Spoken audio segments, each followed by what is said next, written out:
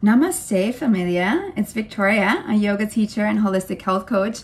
And I just wanted to give you a really simple tip on how to stay present during this time, right?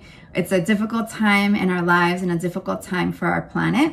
And so we can often get caught up in our heads about what's happening tomorrow, what's happening next week, how is this going to affect me a year from now, what happened yesterday, what happened last week. And what these thoughts do are they're very normal. We're human, right? So we have these, but they take us out of the moment. They take us out of the present.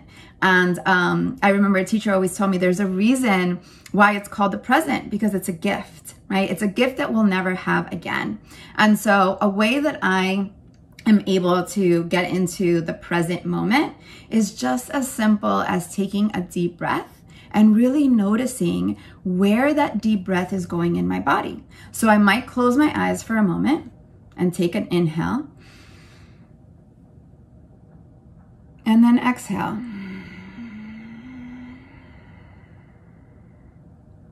And I might do that a couple of times, but what I'm thinking to myself is, where in my body, right, in my physical body, does this breath land, right? Can I feel it reaching all the way down into my belly, or maybe even as deep as my pelvis? Or is the breath a little bit more in my chest and more in my throat? And that perhaps with every breath, there's this opportunity to continue to go a little bit deeper. And then the exhale is how we release tension. It's known as the thief of tension.